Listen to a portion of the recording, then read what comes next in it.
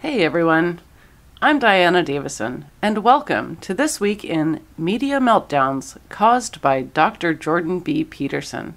On November 17th, Tabitha Southey was published in Maclean's magazine, calling maverick professor Dr. Jordan Peterson the stupid person's smart man. That she scribbled this bit of kindergarten nonsense isn't surprising. The more concerning part is that Maclean's both published it and made it an editor's pick.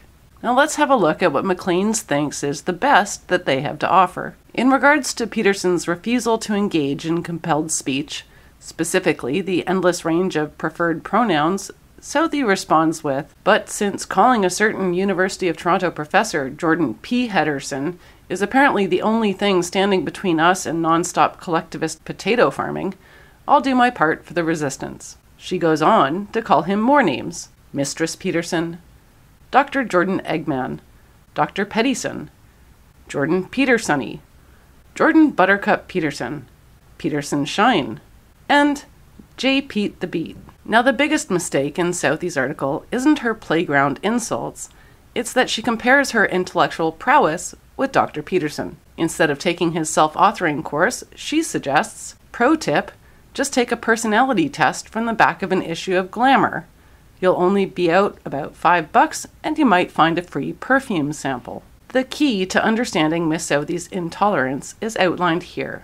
She says, spend half an hour on his website, sit through a few of his interminable videos, and you realize that what he has going on for him, the niche he has found, he never seems to say no where he could instead say cognizant of. Now, anyone who's familiar with Dr. Peterson's work knows that you can't watch a few of his videos in half an hour. In fact, the one she specifically mentions is 2.5 hours long. And that is what separates his niche from Maclean's. Jordan Peterson has found a way to speak to his target audience. Make videos longer than the attention span of the average modern journalist. In fact, it takes Maclean's 2 articles to pull off a single poorly executed insult. They did a double feature published on the same day in another editor's pick article about Dr. Peterson, written by Stephen Maher, describing him as the irritating University of Toronto psychology professor who has become a star by producing tedious YouTube videos, complaining about people trying to silence him. Are you noticing a theme here? There is a definite attention deficit disorder problem going on. Hint to Mr. Maher. The videos that made Peterson famous are the ones in between the attempts to silence him. You know, the ones that take an hour or more than 2 hours to listen to. Now, I discovered that Maher's article actually makes more sense if you read it backwards. You should try it. Start at the last paragraph, then work your way to the top. It's quite fascinating. But I want to look at a different oddity in the first 2 paragraphs. Unfortunately, it is time for people outside the academy to stand up for the free speech rights of Jordan Peterson. Presumably it's unfortunate because Dr. Peterson's academic freedom is being threatened. He clarifies, the well-meaning people who try to silence him are making a big mistake and need to listen to people outside the ivory tower. And this would seem right and good, except he then goes on to bemoan the extensive crowdfunding Peterson has obtained on the internet. You know, people outside the ivory tower. Maher describes Peterson's fan base as such. Peterson, who makes tens of thousands of dollars a month fundraising online, became famous in basements around the world when he spoke out against a University of Toronto policy requiring professors to use non-traditional pronouns like Z to address non-gender binary students. How further from the ivory tower can basement dwellers get? Now, these kindergarten insults might make us wonder if Maclean's is also including a coloring book and crayons with purchase. But the better question is why 2 featured journalists couldn't form a coherent criticism to be made against Professor Peterson's arguments. They seem more focused on the money. Tabitha Southey also notes Peterson's crowdfunding. He currently has legions of fans hanging on his every YouTubed word. He's now hauling in around USD 50,000 a month through crowdfunding. Well, not bad for a bunch of basement dwellers, huh?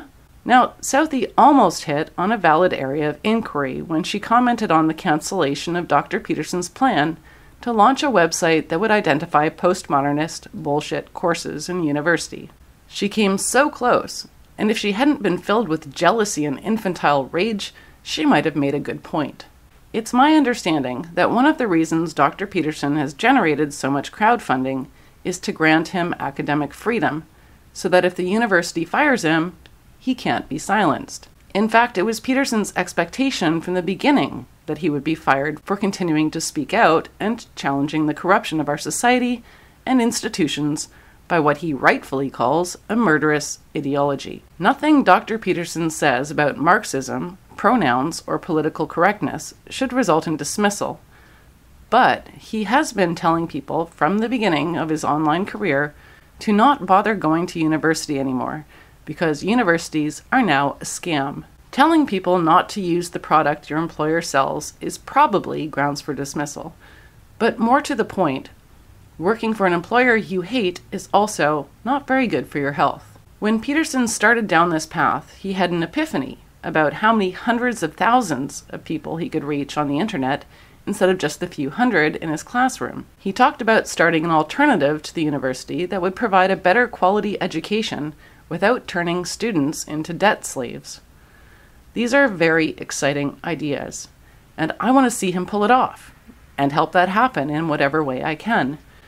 I was very disappointed when a website launch was canceled 2 days after his last debate. The website proposed to help students avoid courses that spread anti-knowledge, the idea being to cut off the supply to the professors who are indoctrinating our youth into postmodern, neo-Marxist, identity politics-driven collectivism. Now, obviously, there are benefits to maintaining a tenured position as a university professor, but accomplishing great things takes a leap of faith. Over 500,000 subscribers have faith in you, Dr. Jordan B. Peterson. One of the things that forces people to attend these cesspits of indoctrination currently called universities is that employers require it. We need an alternative. I don't think you can fix the university. You have to replace it now from the ground up. We can also look at changing what employers are looking for when they hire. In a way, I'm wondering if leaving the university might help you get to the next step. Change needs to happen, and it needs to happen soon. No one has made a better argument for that than you, Dr. Peterson. Knowledge does not reside in the university. It resides in the people who pass on that knowledge and in the people who receive it. Postmodernists don't believe in facts, but facts continue to exist nonetheless. We're approaching an era where you need a bachelor's degree just to work at McDonald's, and that's about all it qualifies you for. Well, that or writing at Maclean's.